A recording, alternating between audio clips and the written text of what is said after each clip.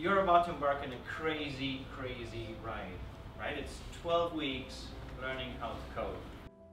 So many people in life are happy to just accept the status quo and never go out of their comfort zone and never push themselves or take a chance.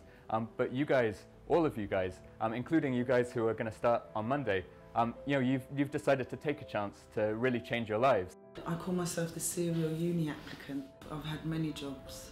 Nothing I would call a solid career, apart from being a mum now.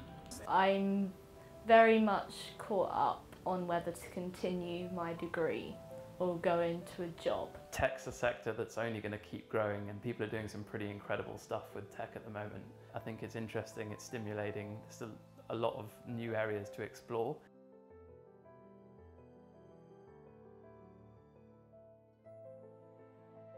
I remember just smiling a lot and just being happy, really happy to be there and ready to get going.